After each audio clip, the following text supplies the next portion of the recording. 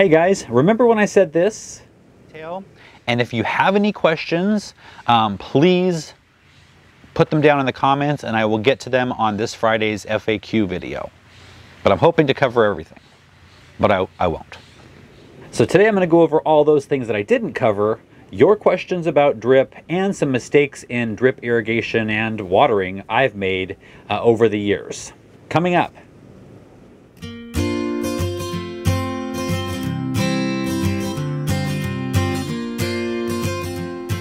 Hey, welcome back. So today, yes, not only are we covering everything I didn't cover in the last drip video, but we are also going to reveal the 3 winners of our Wise Orchard giveaway. One from Facebook, one from Instagram, and one from here on YouTube. So we will get to that at the end of the video. Right now, I want to go over all of the drip questions you guys had, and there were a lot of great ones. So the first one that I don't normally think of because of where I live is winterizing your system. Now, I've never even been where it freezes. I've never felt freezing temperatures, and I've only seen it actually snowing one time, and that wasn't here. So winterizing is not something I normally think about, but fortunately I've got all of you out there to make sure I cover everything. And so I did some research into what you do with drip irrigations in the wintertime, and it's pretty simple. First, you want to drain the head, the timer, all of the things that are right there at the spigot. So what I would do is probably take in everything before the adapter from the 3/4 inch down to the 1/2 inch. Take all of that in the house or in the garage or wherever you store things like that. Empty them out, make sure there's no water, and just don't let them freeze. As far as the rest of the system, you want to flush it. So you'd take off the end caps and make sure all that water drains out. Now, some people use air compressors, and the one warning that they had about that is to make sure the air compressor's on really low because you don't want to pop off any of the drip emitters. So that's an optional step, they said. And then once everything is drained out, put the caps back on, and that's pretty much all that's necessary to winterize your system. Another popular question was how to use drip in containers, and how do you use drip on several containers. So there's a couple of ways in just watering containers depending on the size of the container. If it's a wide container and you have several things, what I do is I just take the tubing with the little holes and I just spiral them around in the container. Now, you probably in a container that's, you know, I'd say 18 inches or less, you just need a couple little spirals. And you want to hold those in place with landscape staples or some bent over wire. And that's going to be good for that. Now, to get it from the 1/2 inch tubing into the container, you can use a piece of drip tubing that does not have any holes in it. It's just kind of like a leader that you would use with drip emitters. So take the little coupling, push it into the 1/2 inch, put your black hose onto that, or tube onto that, run that to the container, then another coupling, put on the drip tube, spiral it around, put an end goof plug on the end of that spiral, and then you're good to go. Now, if it's a pot that's got maybe one thing in it, maybe it's a bucket or a 12 inch or less pot, and you've got one squash plant, you know, a bush bean, whatever you have in there, you really don't need to use the tubing. You could just use an emitter. And if that's the case, I would say probably a 1 gallon per hour emitter. It depends on how long you run your system. So, but 1 gallon should be more than enough to handle a pot that size. And it's the same thing. You'd use the black tube that doesn't have the holes in it up to where you want it. Put the emitter on the end of that. You don't need a goof plug or an end cap. That serves as that. And then just hold it down with the landscape staple. Now that inevitably leads to the next question that is popular with drip or without is how much do I water? How long do I leave it on in terms of drip? And my answer really doesn't change. And that is, it depends on weather, on your soil makeup, and the size of your beds. And you're going to have to figure that out through trial and error, just like I did, just like everyone else does. And to do that, you use the finger method. We all know that by now, right? Push it in about 2 inches. If you feel moisture, it's good. Now, for your drip, I have to say I am actually experimenting right now with it because I think I had it on too much, and then I switched it. Now I think I have it on too little, especially with the heat we're having. I would say a good start would be about 15 minutes every other day. And on the second day, before it goes on that second time, do the finger test and see, is it still wet? Is it completely bone dry? And adjust from there. I had mine in the winter almost off, but I had it down to about 5 minutes every other day, and that was good for us. We didn't have a lot of rain, we never do, but it really is just an experiment. It'll take you a couple weeks, 3 weeks, maybe even a month to get it right, but then you'll know what you're doing. So the finger test works for everything. Okay, so the next subject, several people asked if drip would work with a rain barrel or some kind of rain collection system. Now, like I just mentioned, we don't get rain at all here in the summer, and in the winter it's not enough to really even try to catch it or put the expense and time into that. So I did some research and I found some information for people who have, and it's probably, I don't know how many of you have rain barrels. Let me know in the comments. But if you do and you want to hook your drip system up to that, I have a link down below the video in the video description area that's going to take you to a professional answer on how to handle that. Okay, the next question was, can I use a splitter so I can also use a hose? And that's pretty much, you know, you've got one hose spigot coming out of your house or out of the ground, and if you put your timer on there and the entire system, you're gonna have to unscrew that every time you wanna use a hose. And so yes, in fact, in the front yard, I have a Y connector that hooks right onto the spigot, and then the spigot stays on all the time, and then the little switch on the hose side of the Y I turn on and off, and I leave the drip system side on all the time, and then the timer handles it from there. Okay, one of the questions was, how are all of my beds connected? I showed you going into one bed, but then what about the others? Now I have two different stations for my vegetable beds in the back. So the two nearest the house are on one station, and the three big ones out toward the fence are on a separate line. But between each bed, I have a 1/2-inch tube all the way down the back of the beds, capped off at the end. I have a T connector underground.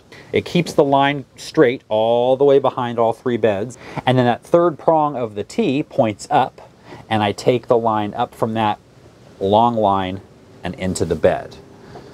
A lot of people asked my view on soaker hoses versus drip. And this is a subject that I feel very qualified to talk about because I used soaker hoses for many years. They are easy to set up. You just screw them on, snake it through the bed, and you're done.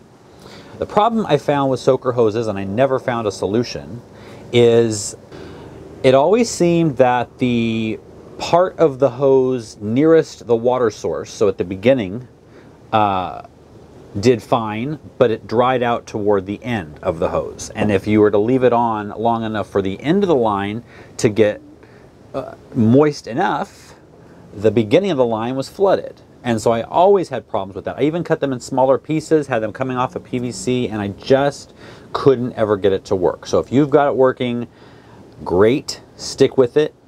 If you haven't tried either one, I would suggest drip. It's much easier to control.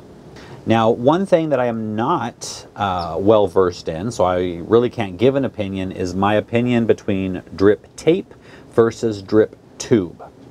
I've never used drip tape. I've only used drip systems for 2 years. And so if you have some comments, and if you've used drip tape, or especially if you've used drip tape and drip tubing, let us know down in the comments what your thoughts are on that, pros, cons. I'd like to know too. So a couple of people commented on the fact that I looked like I was using two different brands of pieces in the drip system.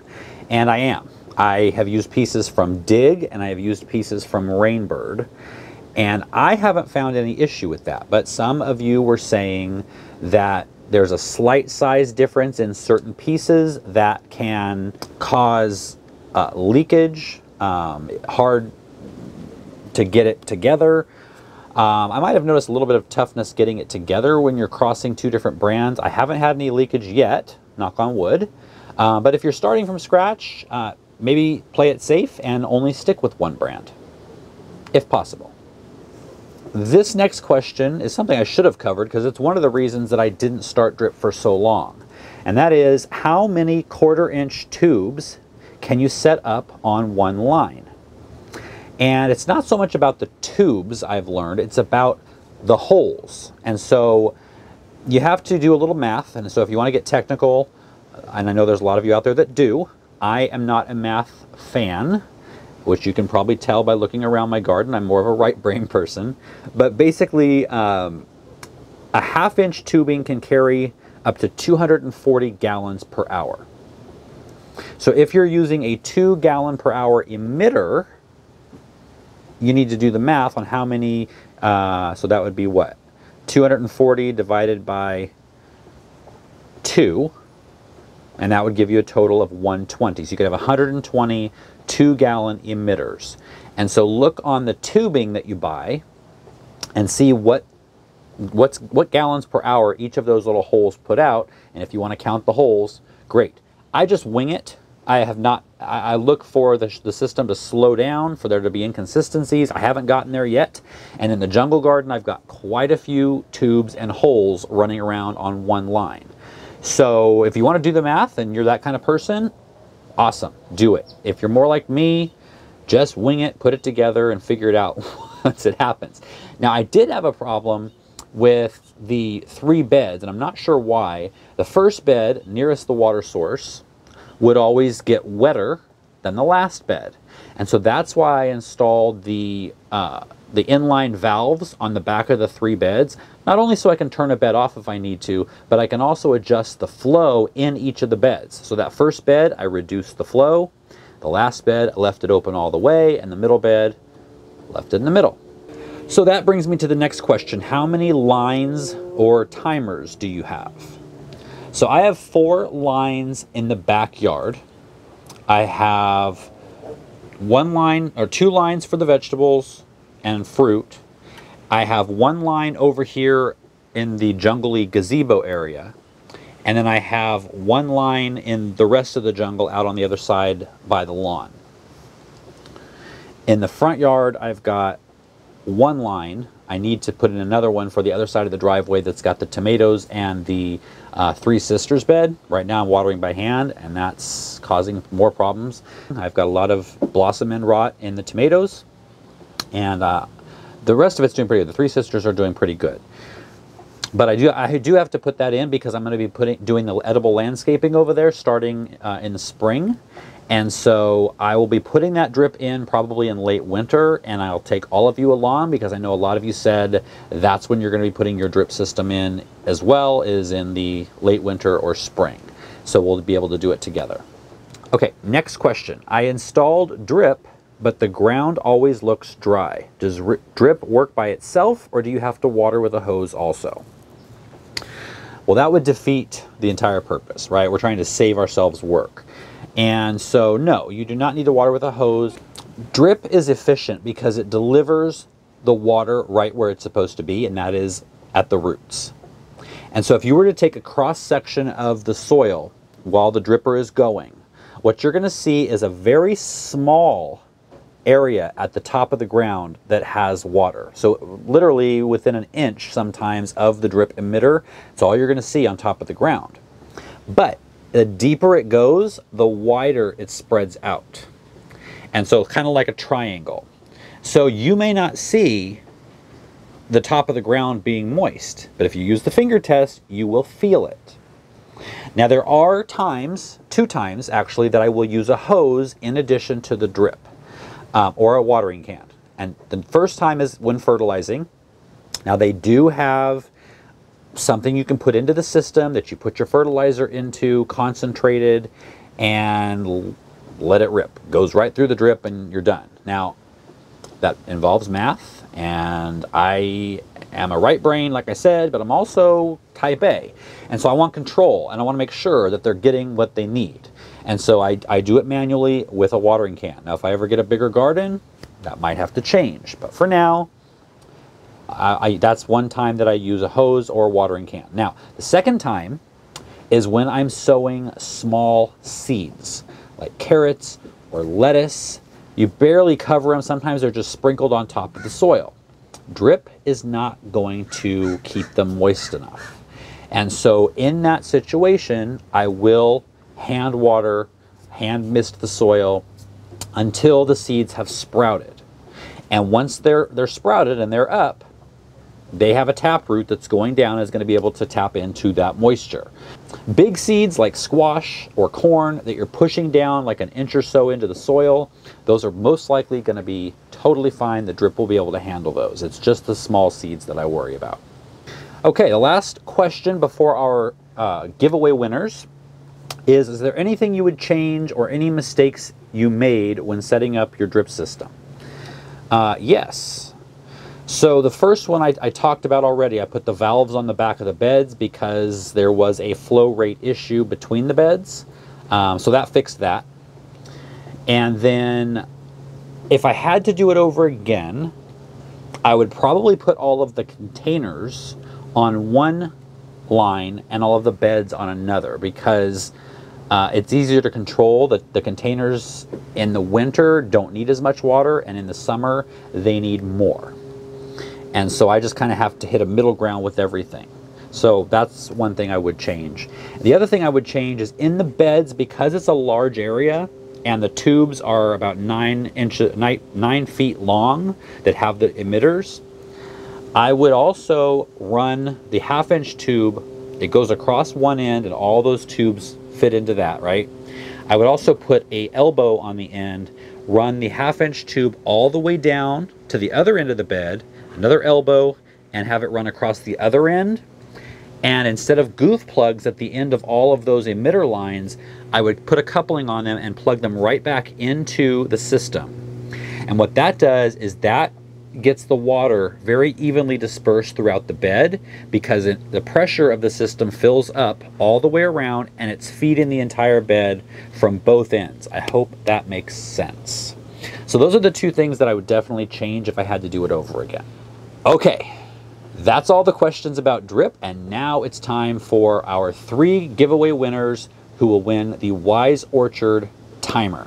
Now the way this is going to work is I'm going to name the winner and where they won from, and I will, within the next couple of days, contact those winners through the medium which they won from. So if you won on Facebook, expect to get a Facebook message.